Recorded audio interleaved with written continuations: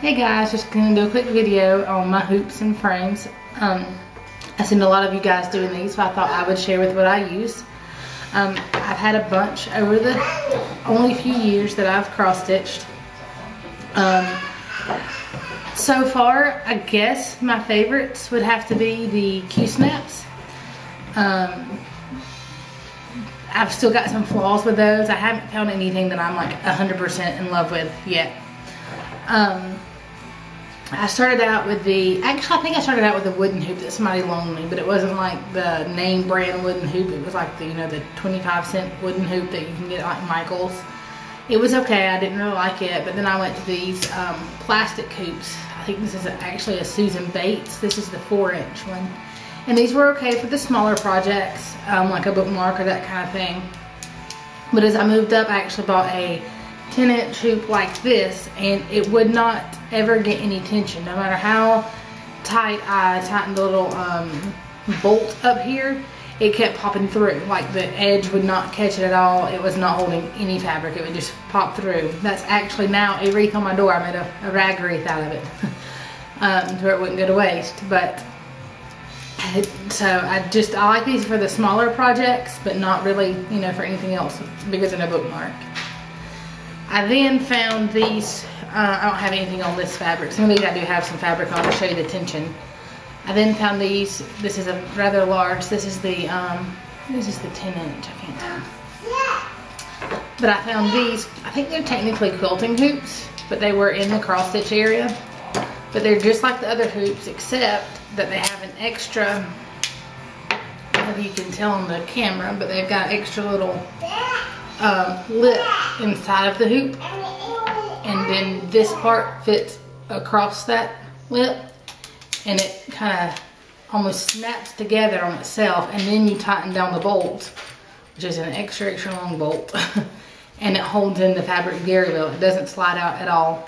I liked these a lot. These were my very favorite for the longest, but they're rather expensive. Even like a 4 or 5-inch hoop is like, I think the cheapest one I found was like $7 or $8, and it was like for like a 5-inch hoop, which is not bad, but compared to like $1.20 or $2, it's a lot more expensive. But I did really like these. You do have to be careful; they can pull some of your stitches. I've got Starry Night on right now. I just put these on here to where you can kind of see the different tensions.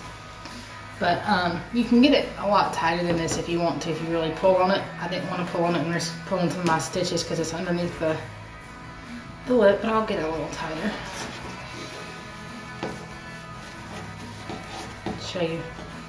I mean, you can get pretty much drum tension on those if you do like the hoops, and if you're a hoop person, I do recommend these.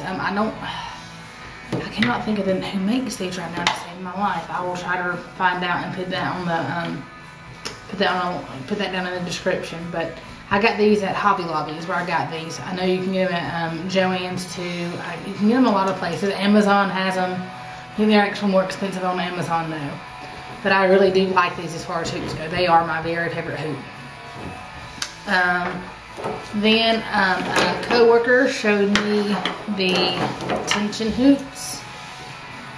I don't know if I like these or not. I've got several of them because I don't know what brand she had. Hers had such great, I love tight tension of this.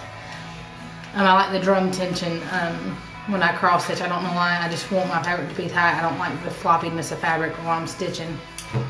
And hers was really good. It was awesome. All the ones I have found have mediocre tension, and I end up having to spread out the inner spring part, and then I get it to where it's hard to put in. I was using these kind of for my to-go projects just because they were smaller and easier to carry, easier to fit in the box, and I still use them for that, but they aren't my favorite. Here's kind of the tension you can get with those. So it kind of gives some. I don't like it to give, but it's not real tight. I hate this part. I always manage to put this part in the wrong spot, and then I get my floss tangled up. I don't realize it until I've had stitches, or I have stitches on the fabric, and then I have to undo the stitches. This drives me crazy. And some of them, I'm trying to find the one I was trying to put on earlier that I couldn't even get into the, see, like, it can be hard to get in to the plastic part. I was at work one night on break, and the thing just completely, I was in there stitching, the thing just completely fell apart. This part went shooting across the desk, and everybody jumped, kind of scared everybody, scared myself. It was in my hands, you know, I wasn't expecting it. So I don't really recommend these at all. I have a bunch of them, but I don't recommend them. I was hoping I would find one that would work better. Maybe I had the wrong size or that kind of thing, but I don't really recommend them. Not my favorites. Q-Snap right now is my current favorite. I don't know if you guys are familiar with them. This is the 6x6. They almost feel like PVC pipe. And you spread your fabric out over it, and then you clamp the clamp down on top of the fabric. The cool thing about these is, like, you can buy a 6x6 and like an 11x11 or all the different sizes, and then you can mix and match the sizes. Like, just recently I bought this 17-inch extender. I haven't opened it yet, but I can put this 17-inch extender on with the 6 and have like a 17x6, or I can put it on with the 11 size bars and have 11x17. They're kind of interchangeable. I really do like these a lot. Something that I've learned with them is that you do need to put something underneath it to make it tighter. Again, you can get drum tightness with these, and then as you're stitching, if it does kind of get a little loose, you just twist out your clamp and it'll get tight again. Also, the fabric underneath will protect any of your current stitches from getting smushed, which is something I don't like about the hoops, is that it smushes your stitches. I started out using this like shelf liner stuff, but then what was happening is that it was, I don't know if you'll be able to see, but it kind of cracks the Q-Snap. See how there are lines in there where it's cracked? I have another one where the clamp is cracked, and you can actually see where it's, you may not be able to get close enough on this video, but you can actually see inside of it where it's just, there's a crack, there's a huge crack down the middle. But the good news of that is that you can buy spare clamps for very cheap. Usually, well, where I live, I have to get online to order them in. I don't have any LNSs near me, or even hobby shops that carry Q-Snaps, so I have to get online and order them, but you can order just the clamps. Also learned that if you use this cheap like 25 cents a sheet felt, they tend to, because this is one of my new ones, it's not cracked it or distorted the size of it at all. That did really well. Then they have these Snuggies you can buy. This is one that I made. I'm not going to show you this up close because my sewing is horrible. But when your fabric hangs over the edge, you can either use, I tend to use a, like one of those little hair clips. I forgot to grab one, but, and I'll roll my fabric and clip the little claw hair clip over it and hold my fabric out of the way.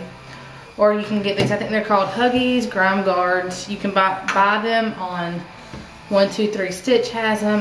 The Crazy Annie's, where I buy a lot of my supplies, has them. But they just fit around.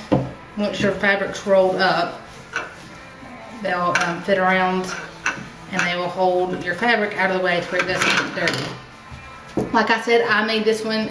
The ones that I've seen online look a lot better. They're a lot straighter and more even. But it holds your fabric, just to get a general idea, it would hold your fabric out of the way to where you're not touching your fabric, and it doesn't get dirty. I have had some of the split rail scroll frames. Did not like them at all. Could not ever get the side tension that I wanted. I even tried taping it to the frame, like with masking tape or painter's tape. I had taped it to the frame. Still couldn't get the tension I liked. I tried the basting ones, and maybe I just had an old one, but I couldn't get a needle through the basting material. Finally gave up on those. I could not find any brand of scroll frame that I liked. Oh, and one quick thing about the Q-Snaps. I did try the off-brand, like the Hobby Lobby brand of these things, and hated them. Definitely invest in the name brand Q-Snaps. They make all the difference in the world. Or I guess if you're overseas, they're R&R, I think is what they're called. But here they're called Q-Snaps. But definitely don't get the store brand. Don't even waste your time on those. They are horrible. My Ergo wouldn't hold them. They don't have the tension at all. But back to the scroll frames, I could not ever find a scroll frame that I like. My son's trying to make an appearance over here. He's running up. Could never find a scroll frame that I liked. I will say that my husband, I mentioned in the last video that it was our anniversary. We had said no gifts. And I, of course, abided by that rule and did no gifts, only got cards. And in my card was the receipt to a Millennium frame by Needle Needs. I don't know when that'll be coming in. I know they've been on back order, plus we're overseas, and I don't know if the government shutdown is going to affect, you know, international shipping, if there'll be delays or whatever. But anyway, I don't know when it'll come. It's not here yet. I'm very, very impatiently waiting for that to get here. I'm very excited. It seems like it's going to be really good attention, and a lot of you guys do have the frame and said they all love it.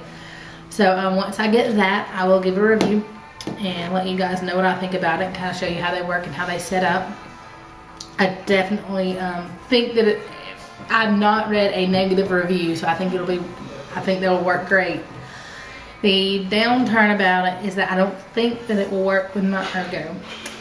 The Q-snaps are round and they work wonderful with my Ergo, and that's the only hope that I have, is that since these are round and they work perfect with my Ergo, that this too will work perfect, or that the scroll frame will work with my Ergo too as well. I'm almost afraid that it's too wide. I think the diameter is going to be too wide to clamp in well, but we shall see. Again, I'll let you know. But there's just a quick, I guess it wasn't really quick, but there's a video of all the different hoops and snaps and scroll frames I've used. I don't have any of the scroll frames. I have jumped them all, taken them to charity shops, reviewed them to other stitchers that do like scroll frames. The one that I finally found that somewhat worked, I ended up breaking because I was tightening the wing nuts down so hard that I like split the rail. So definitely looking forward though to my Millennium frame, and I hope you guys enjoyed this. If you have any questions or comments, just leave them, and of course feel free to subscribe, and as always, thanks for watching.